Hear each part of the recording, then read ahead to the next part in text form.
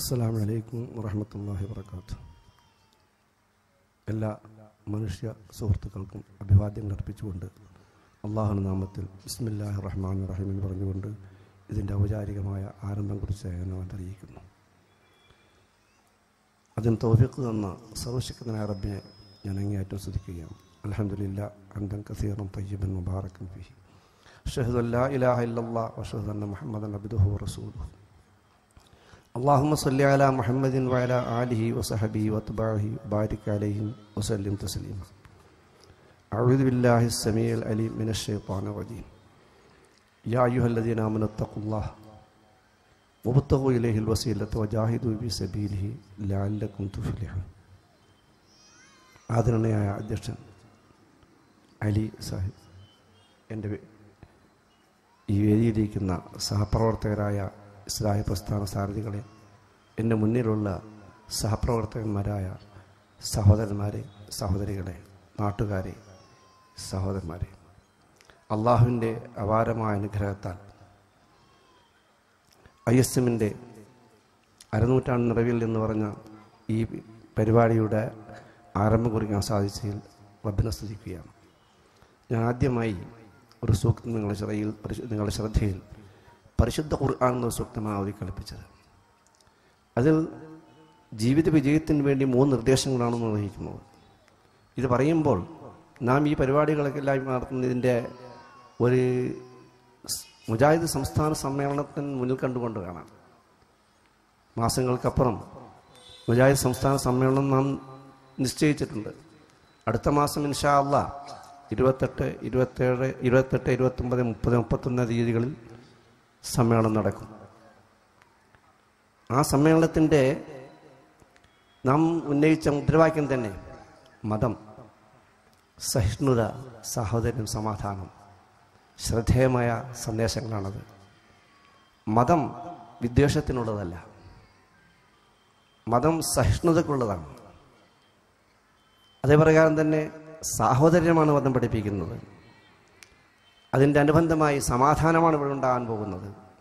അല്ലാതെ ഭീകരപ്രവർത്തനങ്ങളോ മറ്റെന്തെങ്കിലും ഏതെങ്കിലും മനുഷ്യവർഗത്തിൽ നിന്ന് വിനാശകരമായ പ്രവർത്തനങ്ങളോ അല്ല. ഇത് പറയുമ്പോൾ ഒരു ദുഃഖസത്യമാണ് നാം ഇന്നലെ കേട്ടത്. കഴിഞ്ഞ വെള്ളിയാഴ്ച ലോകത്തെ പ്രസിദ്ധമായ ഒരു രാഷ്ട്രമാണല്ലോ ഈജിപ്ത്, മിസ്ർ. ചരിത്ര പ്രസിദ്ധമാണ്. അവിടെ ജുമാ സമയത്ത് ഒന്നായി ജനങ്ങൾ ജുമായ്ക്ക് ഒരുമിച്ച് കൂടിയ സമയത്ത് ഒരു ഭീകരൻ വന്ന്, അല്ലെങ്കിൽ ഏതാനും ഭീകരർ വന്നുകൊണ്ട് അവിടെ പള്ളിയിൽ കയറുന്നു. 4 പേരും വെടിവെച്ച് വീഴ്ക്കുന്നു. 300 ചില്ലാനും ആളുകളെ, 350ഓളം എന്ന് പറയുന്ന ഒരു കണക്കിൽ അവിടെ ഒന്നായി വെടിവെച്ച് വീഴ്ത്തിയിരിക്കുന്നു. ഒരുപാട് സഹോദരന്മാർ മരണം മുന്നിൽ കണ്ടുകൊണ്ട് അവർ ആസ്പത്രിയിൽ കഴിഞ്ഞുകൂടുന്നു. ആരാണിതിൻ്റെ പിന്നിൽ? ആരാണിതിൽ പ്രവർത്തിക്കുന്നത്? IS എന്ന് പറയുന്ന ഒരു ഭീകര സംഘടനയാണ്. ഇസ്ലാമിക സ്റ്റേറ്റിന് വേണ്ടിയുള്ള പ്രവർത്തനമാണ് ഇത്. ജുമാകൾ നടക്കുമ്പോൾ മുസ്ലിം സഹോദരന്മാരെയും സഹോദരികളെയും ഇങ്ങനെ ക്രൂരമായി വധിക്കുന്നത്, അങ്ങനെയാണ് ഇസ്ലാമിക സ്റ്റേറ്റ് ഉണ്ടാക്കേണ്ടത്. പക്ഷേ ഈ ഇസ്ലാമിക സ്റ്റേറ്റിന് തുടക്കം കുറിച്ച് ഇപ്പോൾ എവിടെയെല്ലാം എത്തുന്നു, എന്തെല്ലാം ഭീകരത കാണിക്കുന്നു. ഇസ്ലാം ഇതിൽ നിന്നെല്ലാം മുക്തമാണ്. ഇതല്ല ഇസ്ലാം. ശാന്തിയുടെ മതമാണ് ഇസ്ലാം, സമാധാനത്തിൻ്റെ മതമാണ് ഇസ്ലാം. അതല്ലാതെ ഇത്തരം ഭീകരത ഉണ്ടാക്കലല്ല.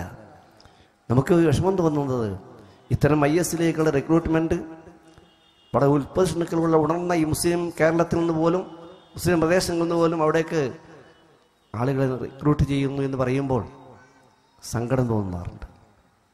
പക്ഷെ അതിൽ നിന്ന് സമൂഹത്തിന് ദിശാബോധം നൽകി എന്നും ഭീകരതയിലേക്ക് എടുത്തിയാടുന്ന യുവതലമുറയെ ദിശാബോധം നൽകിയ ഒരു പ്രസ്ഥാനമുണ്ട്.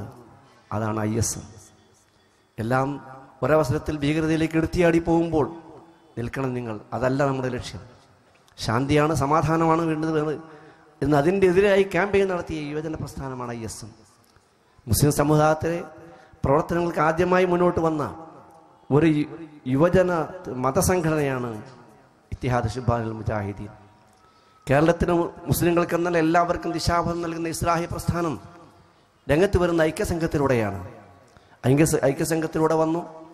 12 വാർഷികങ്ങൾ, 12 വർഷം ഐക്യസംഘം എല്ലാ നിലക്കും മനുഷ്യവർഗത്തെ നയിക്കുന്ന, പ്രത്യേകിച്ച് മുസ്ലിങ്ങൾക്ക് ദിശാബോധം നൽകുന്ന സമ്മേളനങ്ങൾ, വാർഷിക സമ്മേളനം നടത്തി. 12 കൊല്ലം നടത്തി. അത് കഴിഞ്ഞ് വാർഷിക സമ്മേളനങ്ങൾ അവസാനിച്ച് കേരള ജമിയത്തിലേക്ക് ഉലമയ്ക്ക് രൂപം നൽകിയിട്ടാണ് ഐക്യസംഘം പിന്മാറിയത്. പക്ഷെ ആ ഐക്യസംഘത്തിൻ്റെ ആദർശമാണ് ഇന്ന് നമുക്ക് തുടരാനുള്ളത്. ആ കേരള ജമിയത്തുൽ ഉലമ ഉലമാക്കളിൽ മാത്രം. അന്ന് ഉലമാക്കളുടെ സ്വഭാവം എന്ന് പറഞ്ഞാൽ ആലിമികളാണ്, ഉലമാക്കളാണ്. പക്ഷെ ഉലമാക്കൾ ഒന്നിച്ചു നിൽക്കാൻ ഒരു പ്രദേശത്ത് വേദിയില്ല. ഒരു വേദിയിൽ അവർക്ക് ഒന്നിച്ച് നിന്നുകൂടാ. കാരണം ഉലമാക്കളാണ് സഹിഷ്ണുതയില്ലാത്തവർ. അവരാണ് പരസ്പരം ശത്രുക്കതകളായി പെരുമാറുന്നവർ. അവർ അന്യോന്യം കുത്തുന്നവർ. ഇത് പല കാലത്തുമുള്ളതാണ്. പക്ഷെ ഇന്ന് മാറി ഉലമാക്കൾ ഒന്നിച്ചിരിക്കണം എന്ന നിലക്കാണ് കേരള ജമിയത്തിൽ രൂപീകരിച്ചത്. എന്തെങ്കിലും വ്യത്യാസങ്ങളില്ല, മദ്ഹബിൻ്റെയോ തെരീഖത്തിൻ്റെയോ മറ്റെന്തെങ്കിലും വിവേചനങ്ങളില്ലാതെ ഉലമാക്കൾ ഒന്നിച്ചിരുത്തി ചർച്ച ചെയ്യാനുള്ള വേദി ഉണ്ടാക്കി കേരള ജമിയത്തുൽ ഉലമ. ആ കേരള ജമിയത്തുൽ ഉലമയുടെ പ്രവർത്തനം 3 കൊല്ലമേ നീണ്ടെടുക്കാൻ കഴിഞ്ഞുള്ളൂ. ആ 3 കൊല്ലം കഴിഞ്ഞപ്പോൾ അതിൽ നിന്നൊരു ഭാഗം സ്വാർത്ഥ താല്പര്യങ്ങൾക്ക് വേണ്ടി ഇറങ്ങിപ്പോയി. എന്തിനാണെന്ന് അവർ കേരള ജമിയത്തുൽ ഉലമയെ ബോധ്യപ്പെടുത്തിയില്ല. നമുക്ക് ചർച്ച ചെയ്യണമെന്ന് പറഞ്ഞ് വിളിച്ചിട്ട് അവർ വന്നില്ല. പക്ഷെ അവർ വേറെ പണ്ഡിത സംഘടനയ്ക്ക് രൂപം നൽകി.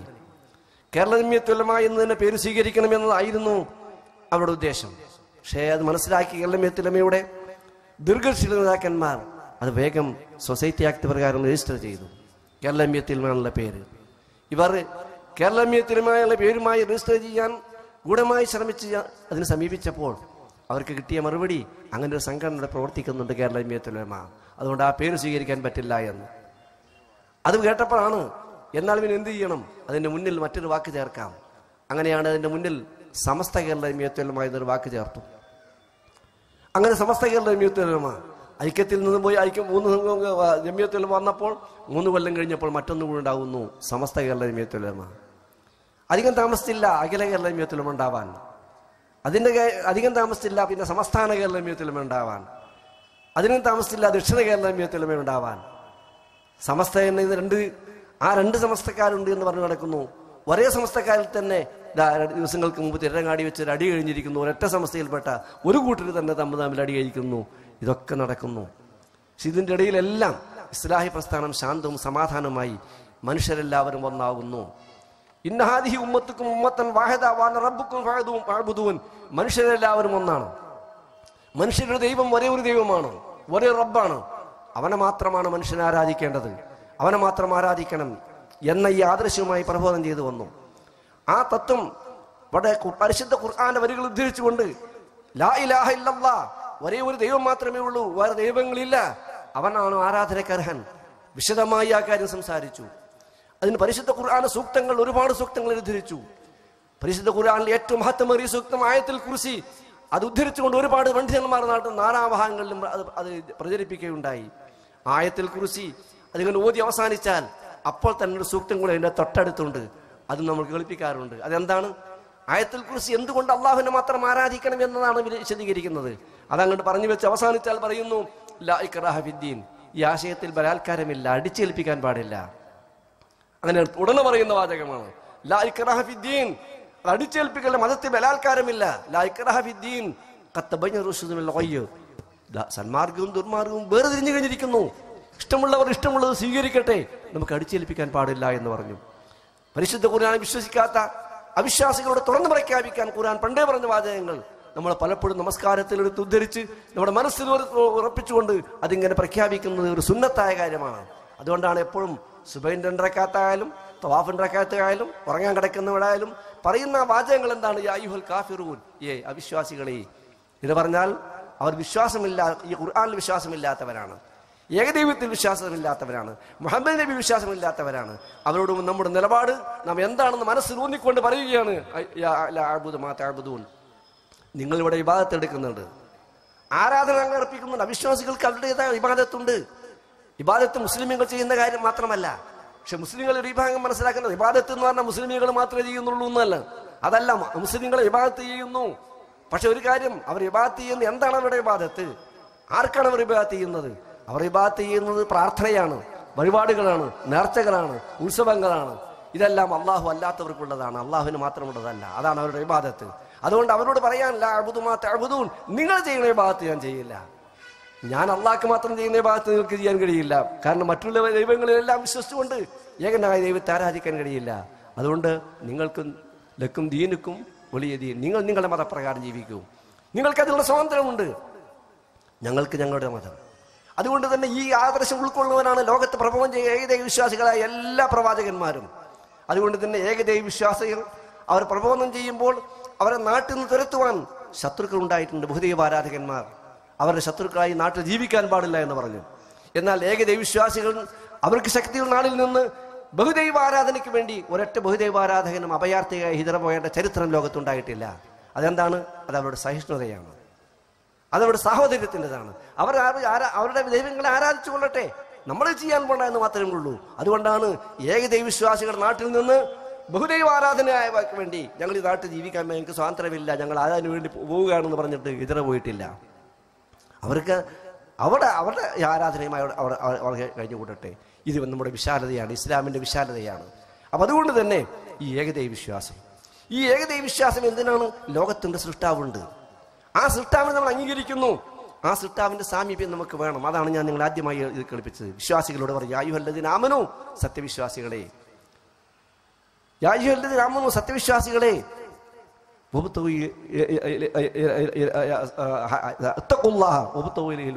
നിങ്ങൾ അള്ളാഹുവിനെ സൂക്ഷിക്കണം. ദൈവത്തെ വിശ്വാസം ഉണ്ടാകുമ്പോൾ ധർമ്മനിഷ്ഠ വേണം, തഖ്വ വേണം, ഭക്തി വേണം. അതാണ് ഒന്നാമതായി വേണ്ടത്. അത് മനസ്സിലാണ്. ഈ ഭക്തി കൊണ്ട് മാത്രമാണ് നമുക്ക് നമ്മുടെ ആദരവ് ഉണ്ടാകുന്നത്. അതുകൊണ്ടാണ് മനുഷ്യരെല്ലാം ഒരു പുരുഷനിൽ നിന്നും സ്ത്രീയിൽ നിന്നും ഉത്ഭൂതമായവരാണല്ലോ മനുഷ്യരെല്ലാം. അവിടെ ഗോത്രങ്ങളുണ്ട്, അവിടെ ഉപഗോത്രങ്ങളുണ്ട്, വർണ്ണങ്ങളുണ്ട്, അതുപോലെ ദേശവ്യത്യാസങ്ങളുണ്ട്, എല്ലാം ഉണ്ട്. പക്ഷെ അതുകൊണ്ടൊന്നും യാതൊരു കാര്യമില്ല. അതെല്ലാം തിരിച്ചറിവിന് വേണ്ടി മാത്രം. ഇന്ന അക്രമക്കും എന്തല്ലാഹി അത്തഖാക്കും, നിങ്ങളിൽ അള്ളാഹുവിൻ്റെ അടുക്കൽ ആദരണീയമുള്ളവൻ, ബഹുമാനമുള്ളവൻ ആരാണ്? ഭക്തിയുള്ളവൻ, തഖ്വയുള്ളവൻ അവനാണ്. ഈ മനുഷ്യനെ സംബന്ധിച്ചിടത്തോളം മനുഷ്യന് പ്രത്യേകമായ ഒരു ആദരവ് സൃഷ്ടികളുടെ കൂട്ടത്തിൽ അള്ളാഹു നൽകിയിട്ടുണ്ട്. വലഖദ് കറംനാ ബനി ആദം, ആദമിന്റെ സന്തതികൾക്ക് നാം ആദരവ് നൽകിയിരിക്കുന്നു. ഈ ആദരവ് എന്താണ്? വഹമൽനാഹും ബിൽ ബരി വൽ ബഹർ വറസഖ്നാഹും മിനത് തയ്യിബാത്ത്, കടലിലും കരയിലും നാം ഒരു വാഹനത്തിലേറ്റിയിരിക്കുന്നു, വിശിഷ്ട ആഹാരങ്ങൾ അവർക്ക് നൽകിയിട്ടുണ്ട്. ഇതൊക്കെ മനുഷ്യന്റെ പ്രത്യേകതയാണല്ലോ. അതുകൊണ്ട് വാഹനങ്ങൾ കണ്ടുപിടിച്ച് കടലിലൂടെ യാത്ര ചെയ്യാൻ, കരയിലൂടെ യാത്ര ചെയ്യാൻ, ശൂന്യതയിലൂടെ ആകാശത്ത് കയറാൻ, ഇതിനെല്ലാം മനുഷ്യന് കഴിവ് നൽകിയിരിക്കുന്നു. ആഹാരത്തിൽ എന്തെല്ലാം മാറ്റങ്ങൾ വന്നിട്ടുണ്ട്, ഇതെല്ലാം മനുഷ്യന് അള്ളാഹു നൽകിയ പ്രത്യേകതയാണ്. ഈ മനുഷ്യന് അവൻ്റെ ബുദ്ധി ഉപയോഗിച്ച് ഇങ്ങനെ വളരുന്നു. പക്ഷെ ആ മനുഷ്യനോട് പറയുന്നത് എന്താണെന്നറിയാമോ? നിങ്ങൾക്ക് ഭക്തി ഉണ്ടാവണം, തഖ്വല്ലാഹ വബ്തഗൂ ഇലൈഹിൽ വസീല. അള്ളാഹുവിനെ സൂക്ഷിച്ചുകൊണ്ട് ജീവിക്കുമ്പോൾ അള്ളാഹുവിനോട് സാമീപ്യം നേടിക്കൊണ്ടായിരിക്കണം. അവൻ്റെ സംതൃപ്തി നമ്മൾക്ക് ലഭിക്കണം. നാം മടങ്ങിച്ചെല്ലുന്ന അള്ളാഹുവിലേക്കാണ്. ഈ ലോകത്ത് നമ്മുടെ ജീവിക്കുന്നതിന് യാഥാർത്ഥ്യമാണ്. എവിടെ നിന്നാണ് വന്നത്? അള്ളാഹുവിൽ നിന്ന്. അവനിലേക്കാണ് നമ്മൾ മടങ്ങുന്നത്. എവിടെയൊന്നും നമുക്ക് ജീവിക്കാൻ കഴിയില്ല. അവിടെ ചെല്ലുമ്പോൾ സംതൃപ്തമായ ദർശനം നമുക്ക് അവനിൽ നിന്ന് ലഭിക്കണം. അതിന് അവൻ്റെ സാമീപ്യം നേടണം. എന്താണ് സാമീപ്യം നേടാൻ മാർഗം? അതാണ് പുണ്യകർമ്മങ്ങൾ ചെയ്യുക. മനുഷ്യനും എല്ലാ ജീവജാലങ്ങൾക്കും വേണ്ടി സൽക്കർമ്മങ്ങൾ അർപ്പിക്കണം.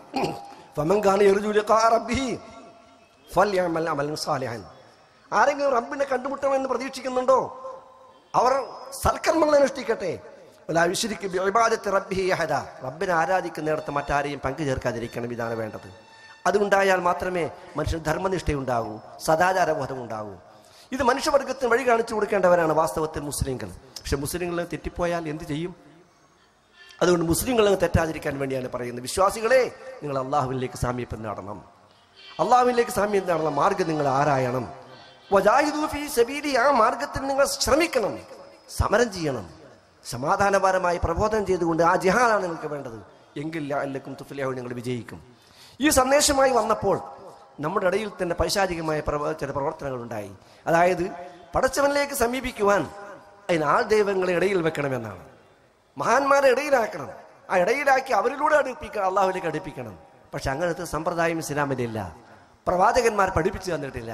എല്ലാം പടച്ചവനോട് മാത്രം പ്രാർത്ഥിക്കുവാൻ, അള്ളാഹുവെ അള്ളാഹുമ്മ റബ്ബന എന്ന് വിളിക്കുന്ന പ്രാർത്ഥനയല്ലാതെ ഒരൊറ്റ പ്രാർത്ഥനയും ഖുർആനില്ലല്ലോ. ഒരൊറ്റ പ്രാർത്ഥനയുമില്ല. പടച്ചവനെ വിളിച്ച് പ്രാർത്ഥിക്കുന്ന പ്രാർത്ഥനയല്ലാതെ ഒരൊറ്റ പ്രാർത്ഥനയുമില്ല. നബി സല്ലല്ലാഹു അലൈഹി വസല്ലം വഹയി കിട്ടി പ്രവാചകനായതിനു ശേഷം 23 കൊല്ലം ജീവിച്ചിട്ടും മരിച്ചുപോയ ഒരു പ്രവാചകനെ വിളിച്ച് പ്രാർത്ഥിച്ച പ്രാർത്ഥന, നബിയുടെ വചനങ്ങൾ നമുക്ക് കാണാൻ കഴിയില്ല. അതുകൊണ്ട് തന്നെ പ്രവാചകത്വത്തിന്റെ ആ മഹത്വം, നബിക്ക് വഹയി കിട്ടി എന്നതാണ് പ്രവാചകത്വത്തിന്റെ മഹത്വം. ആ മഹത്വം എന്നാണ് നമ്മൾ ഏറ്റവും മഹത്വമായി കാണുന്നത്. അതൊരു പരിശുദ്ധ റമദാനാണ്. അത് ആ മഹത്വത്തിന്റെ മഹത്വമുള്ള രാത്രിയാണ് ലൈലത്തുൽ ഖദർ. അതേ അവസരത്തിൽ മുഹമ്മദ് നബി ജനിച്ചപ്പോൾ പ്രവാചകനായിരുന്നില്ല. പ്രവാചകനല്ല ജനിച്ച ഒരു നബിക്ക് എങ്ങനെ പ്രവാചക ദിനം, നബിദിനം എങ്ങനെ ഒരു റബീഉൽ അവ്വൽ ഉണ്ടാകുന്നത്? റബീഉൽ അവ്വലാണ് നബി ജനിച്ചത്. പക്ഷെ ആ നബിദിനം എങ്ങനെ അവിടെ ഉണ്ടാവുക? ജനിച്ചപ്പോൾ നബി അല്ലല്ലോ. അതേ അവസരത്തിൽ മരിച്ചപ്പോൾ നബിയാണ് താനും. നബി സ്വല്ലല്ലാഹു അലൈഹി വസല്ലം വഫാത്താകുമ്പോൾ പ്രവാചകനാണ്. അള്ളാഹു ഈ നബിദിനം കൊണ്ടാടരുത് എന്ന് വിചാരിച്ചുകൊണ്ട് തന്നെ ആയിരിക്കണം മുഹമ്മദ് മുസ്തഫ സല്ലല്ലാഹു അലൈഹി വസല്ലമിനെ റബീഉൽ അവ്വൽ തന്നെ മാസം അള്ളാഹു ആത്മാവ് ഏറ്റെടുത്തത്. അപ്പോൾ നബി വഫാത്തായത് റബീഉൽ അവ്വൽ മാസത്തിലാണ്. ഇന്ന് മുസ്ലിങ്ങൾക്ക് അത് അറിയുന്നില്ല. നബിദിനം സന്തോഷത്തോടുകൂടി ആഹ്ലാദത്തോടുകൂടി ചാടി കൂത്താടി നടന്ന് ഓടുമ്പോൾ, ഞാൻ ഒരു ബസ്സിൽ യാത്ര ചെയ്യുമ്പോൾ ഈ കൂട്ടർ ചെയ്യുന്നു നോക്കൂ, എന്തൊരു ആഹ്ലാദം അവർക്ക്. നബി വഫാത്തായ ദിവസമാണ്, വഫാത്തായ മാസമാണ്, അന്നാണല്ലോ ഈ ആഹ്ലാദം. ഒരു മുസ്ലിം സഹോദരനോട് ചോദിക്കാണ്, നബി മരിച്ചത് റബീഉൽ അവ്വൽ തന്നെയാണോ? അല്ലാണ്ട്. കാരണം ഇവിടെ നമ്മളെ കൊണ്ട് പ്രവാചകനായിരിക്കെ ഈ ലോകത്ത് നിന്ന് വിളിച്ചു പോയി വഹയി മുറിഞ്ഞു പോയതിലാണ് ഏറ്റവും വലിയ വിഷമം. പ്രവാചകനായ നബി വഫാത്തായത് നമുക്ക് ദുഃഖം എന്താ? നബിക്ക് ഇവിടുന്ന് പോയാൽ നമുക്ക് ഇവിടുത്തേക്കാൾ സുഖം അവിടെയുണ്ട്, സ്വർഗത്തിലുണ്ട്. അതുകൊണ്ടാണ് നബിയുടെ അനുചരന്മാർ ഒന്നിച്ചുകൂടി അവിടെ സംസാരിച്ചപ്പോൾ അവർ എന്തിനാണ് നമ്മൾ ദുഃഖിക്കുന്നത്, എന്തിനാണ് നമ്മൾ വിഷമിക്കുന്നത് ചോദിക്കുമ്പോൾ, നമുക്ക് മുഹമ്മദ് നബി വഫാത്തായതിലല്ല, അവിടെ മുഹമ്മദ് നബിക്ക് ഇതിനേക്കാൾ സുഖം അവിടെയുണ്ട്. അള്ളാഹുവിന്റെ വഹയി മുറിഞ്ഞു പോയല്ലോ, നമുക്ക് മാർഗദർശനങ്ങളുടെ വഹയിന് കിട്ടുന്നില്ലല്ലോ, അതിലാണ് ദുഃഖം. പക്ഷെ ആ ദുഃഖം നമ്മുടെ മുസ്ലിങ്ങൾക്ക് മറപ്പിച്ച് കളയാൻ വേണ്ടി ജൂതന്മാർ ആസൂത്രണമായി ചെയ്തു നബിദിനത്തിലേക്ക് ആഘോഷം കൊണ്ടുവരുവാൻ.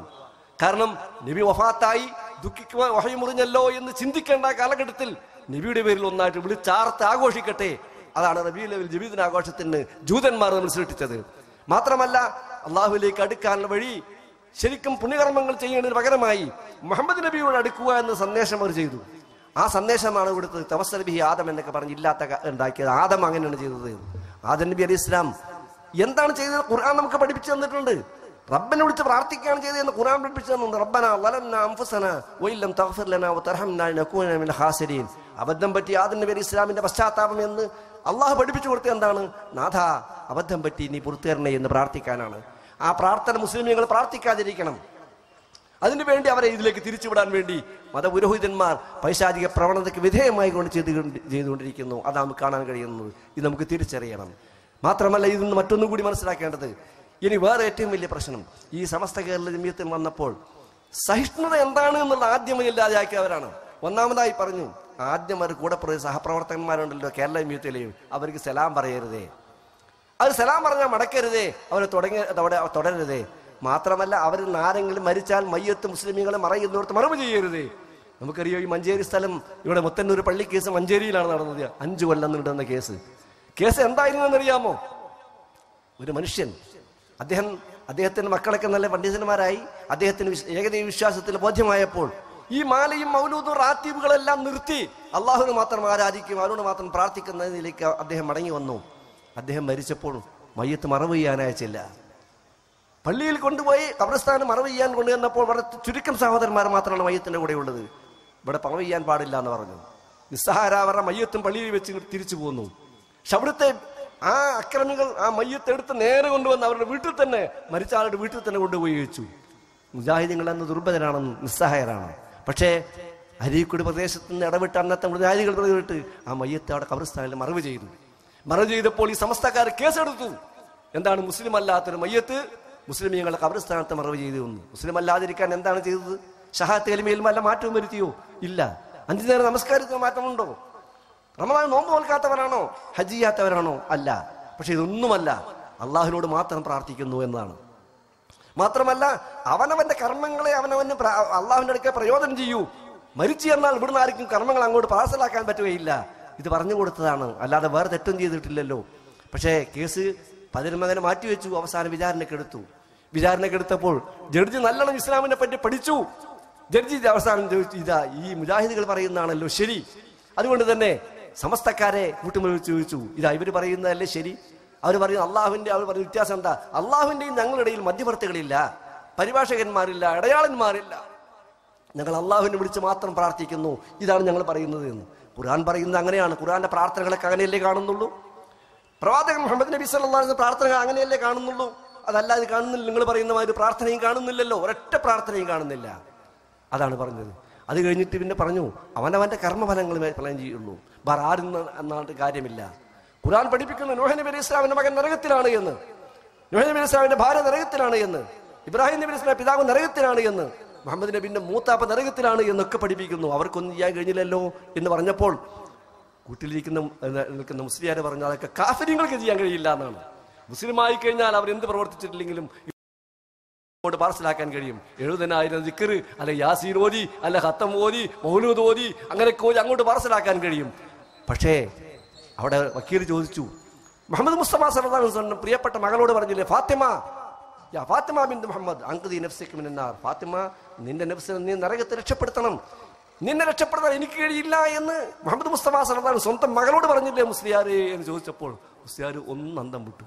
എന്നിട്ട് അവസാനം മറുപടി പറഞ്ഞു, അന്ന് ഫാത്തിമ ബി കാഫിറായിരുന്നു എന്ന്. ഞെട്ടിപ്പോയി എല്ലാവരും. ഫാത്തിമ നുബുവത്തിന്റെ മണിത്തട്ടിൽ ജനിച്ചു വളർന്ന ഫാത്തിമ റളിയല്ലാഹു അൻഹ കാഫിറാണെന്ന് പറഞ്ഞപ്പോൾ അവർ ചോദിച്ചു, എന്തിനാണ് അങ്ങനെ പറഞ്ഞത് നിങ്ങൾ? അത് പറഞ്ഞിട്ടില്ലെങ്കിൽ അതിൻ്റെ മുമ്പ് പറഞ്ഞൊക്കെ പൊളിഞ്ഞു പോയില്ലേ എന്ന് പറഞ്ഞു. കാരണം അതൊക്കെ പൊളിഞ്ഞു പോയില്ലേ. അപ്പൊ ഈ ഒരവസ്ഥയിലായിരുന്നു മുസ്ലിങ്ങൾ ഉണ്ടായിരുന്നത്. അതിൽ നിന്ന് നമ്മൾ കൊണ്ടുവന്ന് അവനവന്റെ കർമ്മഫലം, അതുകൊണ്ട് ആ കർമ്മത്തിലൂടെ നിങ്ങൾ അല്ലാഹുവിലേക്ക് അടുക്കാൻ ശ്രമിക്കണം.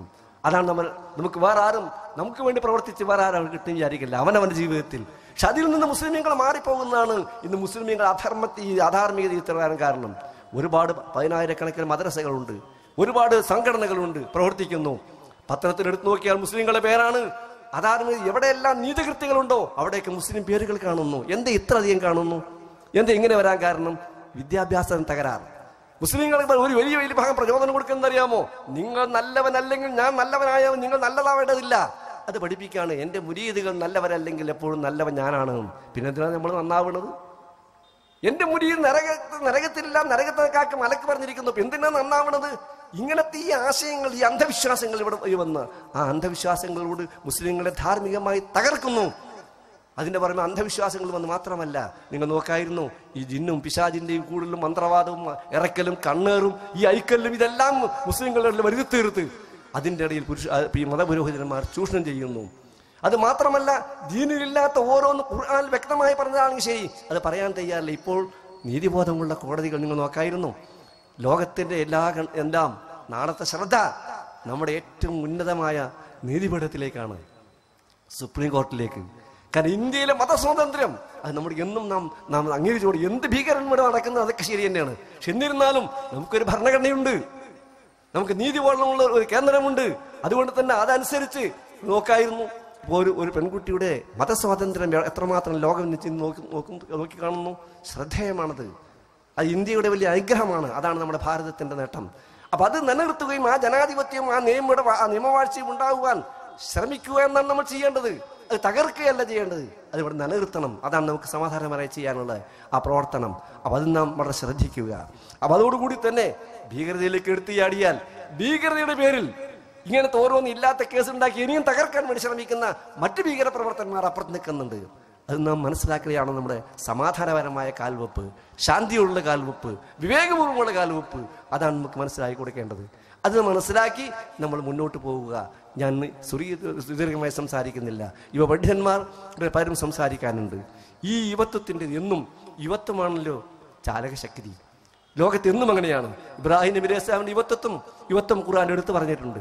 അന്ന് അദ്ദേഹത്തിന് പ്രവർത്തിക്കാൻ കഴിഞ്ഞത്. മൂസാ നബി അലൈഹി സ്വലാം സ്വച്ഛാധിപതിയായ ഫിർഔനെതിരായി നീങ്ങിയപ്പോൾ സ്വന്തം കൂടെ ഉണ്ടായത് ഒരു ചെറുപ്പക്കാരായിരുന്നു ഖുർആൻ എടുത്തു പറഞ്ഞു. തന്റെ ജനങ്ങളുടെ കുറച്ച് കുട്ടികളല്ലാതെ വിശ്വസിക്കാനുണ്ടായില്ല.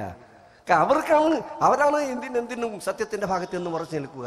അപ്പൊ അതുകൊണ്ട് തന്നെ ഈ യുവാക്കൾ നമ്മുടെ കേരളത്തിന് ഇസ്ലാഹി പ്രസ്ഥാനം ഐക്യസംഘത്തിലൂടെ വന്ന് കേരളത്തിലൂടെയും കേന്ദ്രമിലൂടെയും കേന്ദ്രം വന്ന് തണുത്തപ്പോൾ അല്പം നിഷ്കരിത്തത്തിലേക്ക് പോയപ്പോൾ ഇവിടെ രാഷ്ട്രീയ ലക്ഷ്യത്തോടു കൂടി രംഗത്ത് വന്ന ജമാഅത്തെ ഇസ്ലാമിയുമായി വേദി പങ്കിടുന്ന ഒരു സാഹചര്യം സംജാതമായപ്പോൾ ഇനി ഇത് മാറ്റം വരുത്തണം. എന്താണ് ചിന്ത?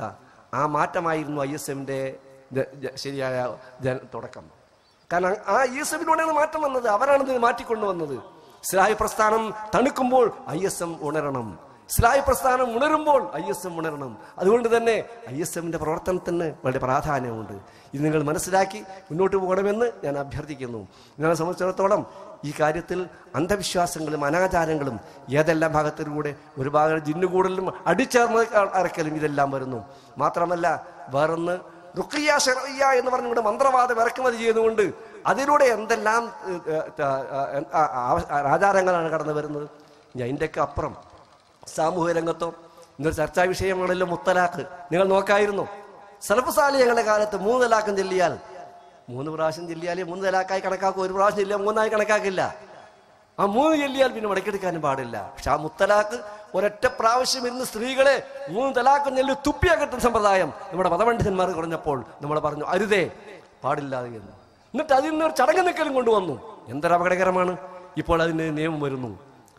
അതുപോലെ തന്നെ തലാഖ് ചെയ്യപ്പെട്ട സ്ത്രീകൾ സ്വന്തം തലാഖ് ചെയ്യലെ ഭർത്താവിന്റെ വീട്ടിൽ താമസിപ്പിച്ച് മത്താവ് കൊടുക്കണം എന്ന് പരിശുദ്ധ ഖുർആൻ പറയുന്നുണ്ടെന്ന് പറഞ്ഞപ്പോൾ അത് ചെവിക്കൊള്ളാൻ ആളുണ്ടായില്ല. പക്ഷെ ഒരു ഹിന്ദു സഹോദരൻ ജഡ്ജി അദ്ദേഹം ഒരു തലാഖ് ഏർപ്പെട്ട വനിതക്ക് ജീവനാവശ്യം നൽകണം, മത്താവ് കൊടുക്കണം എന്ന് വിധി വന്നപ്പോഴാണ് മുസ്ലിം പണ്ഡിതന്മാർ ഉണരുന്നത്. അതിന്റെ മുജാഹിദികൾ എന്ന് പറഞ്ഞപ്പോൾ ആരും ഉണരാണ്ടായില്ല. സ്ത്രീകൾക്ക് സ്ത്രീധനം കൊടുക്കുന്നിടത്ത്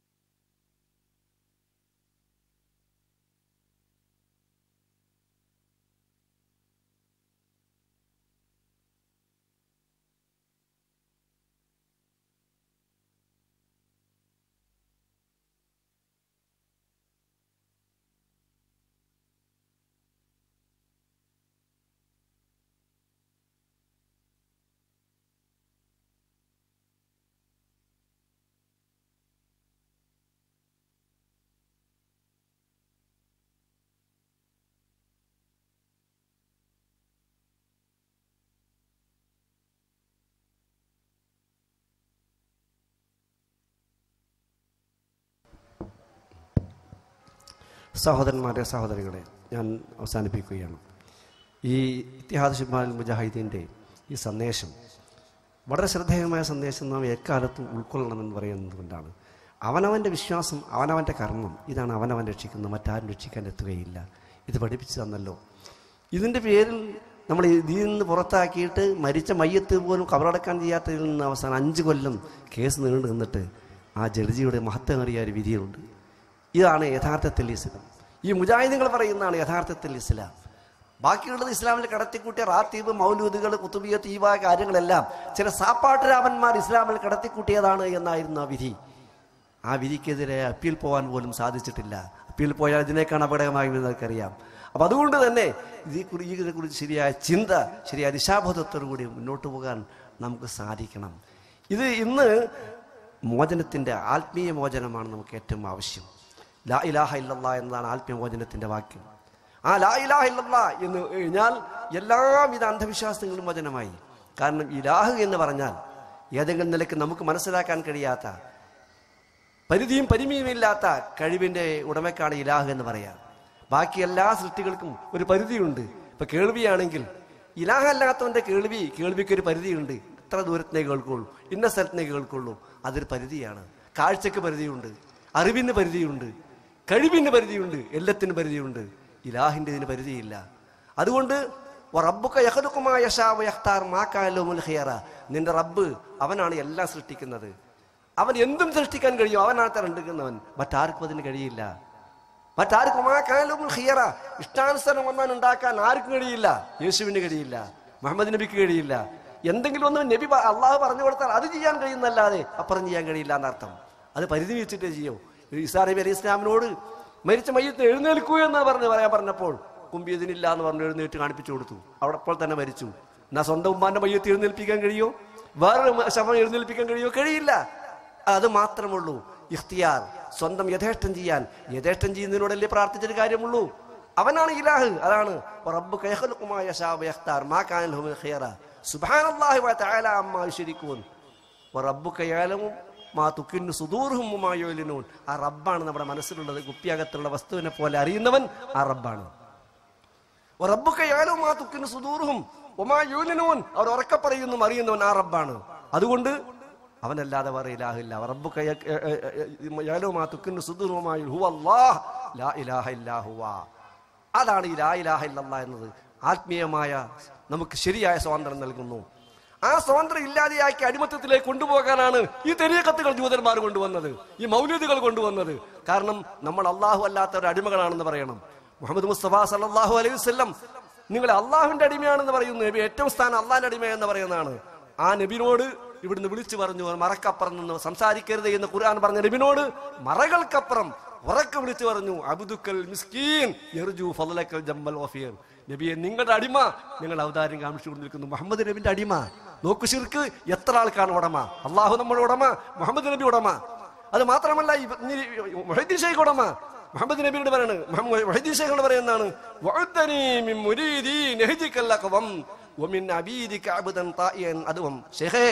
നിങ്ങളെ ലക്ഷ്യം വെച്ച് ജീവിക്കുന്ന മുരീദുകളുടെ കൂട്ടത്തിലും അങ്ങയുടെ അടിമകളുടെ കൂട്ടത്തിൽ അടിമയുടെ കൂട്ടത്തിൽ ഞങ്ങളെ പെടുത്തണം. മുഹമ്മദ് നബിന്റെ അടിമയാവണം, മുഹയ്യിദ്ദീൻ ശൈഖിന്റെ അടിമയാവണം, റിഫായി ശൈഖിന്റെ അടിമയാവണം. അപ്പൊ ആരൊക്കെ അടിമയാണ് നമ്മൾ? അപ്പൊ ആരൊക്കെ ഉടമകളാണ്? നമുക്ക് എത്ര ശരീക്കന്മാരാണ് നമ്മുടെ ഉടമാവകാശത്തിൽ? ഈ ശിർക്കിലേക്ക് പോയാൽ ജീവിതം തകർന്നു, നമ്മുടെ എല്ലാ അമലുകളും പൊളിഞ്ഞുപോയി. അതിലേക്ക് കൊണ്ടുപോകാനാണ് ശ്രമിക്കുന്നത്. ഈ ആത്മീയതയ്ക്ക് വേണ്ടി ഇല്ലാത്ത ആത്മീയ സദസ്സ് ഉണ്ടാകുകയാണ്. എന്താ ആത്മീയ സദസ്സ് എന്ന് പറയുന്നത്? കുറെ ആളുണ്ടാക്കുന്നുണ്ട്. ആത്മാവ് എന്താണെന്ന് അറിയുമവർക്ക്? ആത്മീയ സദസ്സ് വരുന്നത് എന്താ? ആത്മീയ സദസ്സ് എന്ന് പറഞ്ഞാൽ ആത്മാവ് എന്താണെന്ന് അവർക്ക് അറിയോ? ആത്മീയ സദസ്സ് എന്താണെന്ന് അറിയോ? അവർക്ക് പൈസ കിട്ടിയാൽ ആത്മീയ സദസ്സായി പോയി. അവർക്ക് പൈസ കിട്ടിയാൽ ആത്മീയ സദസ്സ്. അതല്ല ആത്മീയ സദസ്സ് ഉണ്ടാക്കുന്നുണ്ട്. സലാത്തിന് മുഹമ്മദ് നബി പഠിപ്പിച്ച സലാത്ത് അല്ലാത്ത വേറെ സലാത്ത്, നാരിയ എന്ന് പറഞ്ഞ് കൃത്രിമമായ സലാത്ത് ഉണ്ടാക്കണം. അത് ആത്മീയ സദസ്സാണ് പോലെ. അങ്ങനത്തെ ഓരോന്നും ഇല്ലാത്ത ഉണ്ടാക്കിയിട്ട് എന്നിട്ട് ആത്മീയ സദസ്സിന് പേരിട്ട് ആത്മാവിന്റെ അടിമത്തത്തിലേക്ക് കൊണ്ടുപോയി അവസാനം ഇവിടെ അധാർമ്മികതയിലേക്കും അവസാനം നരകത്തിലേക്കും കൊണ്ടുപോകുന്നത് തിരിച്ചറിയാൻ സത്യവിശ്വാസികൾക്ക് സാധിക്കണം. ഈ സന്ദേശം നമ്മൾ നന്നായാലേ മറ്റുള്ളവർ എത്തിക്കാൻ കഴിയൂ. നിങ്ങൾ നോക്കായിരുന്നു, നമ്മൾ ആദർശമാണ് പറയുന്നത്, വർഗീയതയല്ല. അതുകൊണ്ട് തന്നെ അള്ളാഹു അല്ലാത്തവർ ആരാധിക്കുന്ന ആരാധന അത് മഹാനായ അയ്യപ്പസ്വാമിയായാലും മഹാനായ ബാബർ സ്വാമി ആയാലും രണ്ടും ശിർക്ക് തന്നെയാണ്. അതുകൊണ്ട് തന്നെ ഇവിടുന്ന് പുണ്യങ്ങളും നേർച്ചയും വഴിപാടുകളും പോയി മഹാനായ അയ്യസ്വാമിക്ക് കാഴ്ച വെക്കുന്നു, ബാബർ സ്വാമിക്കും കാഴ്ച വെക്കുന്നു. ബാബർ സ്വാമിയുടെ കാഴ്ച വാങ്ങാൻ നിൽക്കുന്നത് തലപ്പാവ് ധരിച്ച മുസ്ലിയാരാണ്. ഈ ശിർക്ക് വാങ്ങാൻ ഹറാമുണ്ട് മുസ്ലിയർക്ക് പറ്റുമോ? അയ്യപ്പസ്വാമിൻ്റെത് സ്വാമിയാരാണ്. സ്വാമിയാർ വാങ്ങിയാൽ ശിർക്കും മുസ്ലിയർ വാങ്ങിയാൽ തൗഹീദും എന്ന് പറയാനുള്ള വർഗീയത നമുക്കില്ല.